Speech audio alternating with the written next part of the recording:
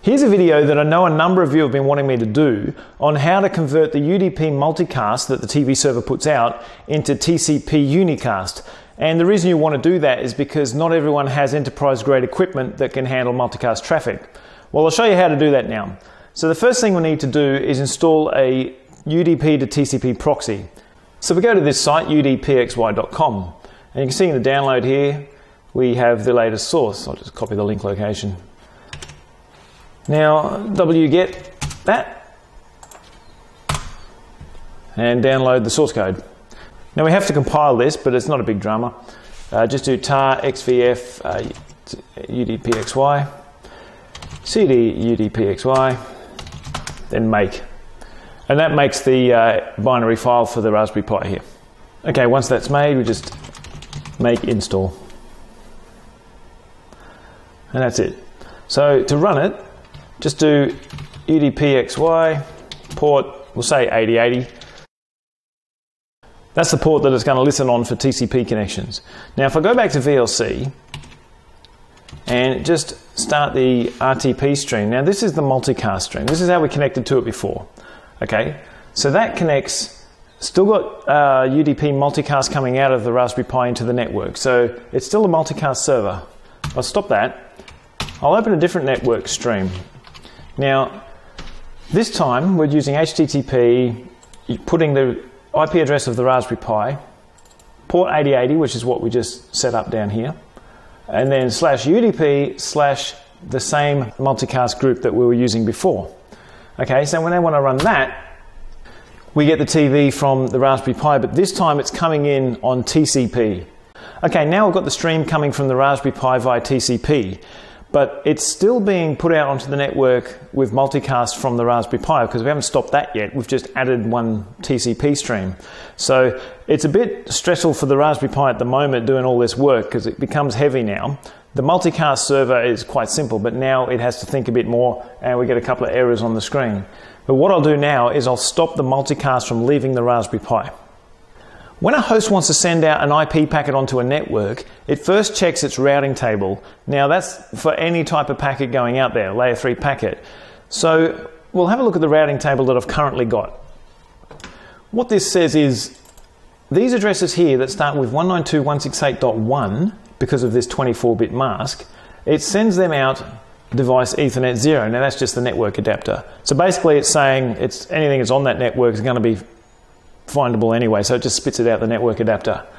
Now, if it's not part of that network, it's got nothing else other than this default one. It'll say, all right, don't know what to do with it, so we'll send it to a gateway, which is your next device, which would be your router. So anything that's on the internet or any other address that's not part of its own network, it doesn't know what to do with, so it sends it to the next device in the hope that it does. Now, if we remember, the multicast group's address was 239.1.1.11. Now that 239, that doesn't fall within this network here, so it just sends it out the default one, which just happens to be Ethernet 0 anyway.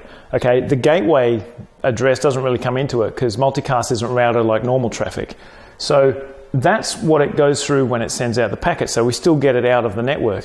So incidentally, if you had no default gateway assigned and you only had your 192.168 there, multicast wouldn't leave because it wouldn't know what to do with it. But what we can do is make another loopback interface and set the route so that multicast traffic goes to that loopback instead of out of the interface. And by doing that, we can keep the multicast traffic within the host here. So we'll do that now. First, we want to add another loopback interface. So we'll just do IP address add 192.3.4/32 dev loopback. Label loopback 1. Now, for the route, we'll just do IP route add 224.0.0.0/4 dev and tell it to go to that newly made loopback interface. Okay, so that route that I've just added, if I show it, that covers all the multicast groups. So this time when it goes to send out that 239.1.1.11, it will see that it falls under this part of the routing table and it'll say, okay, just send it to the loopback. So it won't leave the physical interface of the Raspberry Pi. Okay, so I'll start this streaming the TV, just run dvblast, and that started, and what we notice is the network light isn't going crazy. Okay, so it's serving, but it's not sending it out of the Raspberry Pi's physical adapter. So it's not swamping the network, it's sending it to that loopback instead. Okay, so using that program we installed, we can just access it via the HTTP TCP link and open up that network stream. Okay, so the video is coming from the Raspberry Pi to this host here, but it's coming via TCP, and the UDP has not left the Raspberry Pi. So for a home network, this won't kill it. Now, the reason primarily we'll want to use multicast is if you have a multicast enabled network, it's much more efficient to do so, because when the Raspberry Pi streams multicast, it only has to serve each channel once. No matter how many clients want to connect to it, they don't actually connect directly to this. They just, via the network infrastructure, receive that multicast group. But using TCP like this becomes a server. So if you have 10 clients that want to watch something, even if it's the same thing, there has to be 10 individual connections to the Raspberry Pi, which now becomes taxing on the Raspberry Pi and also its network interface.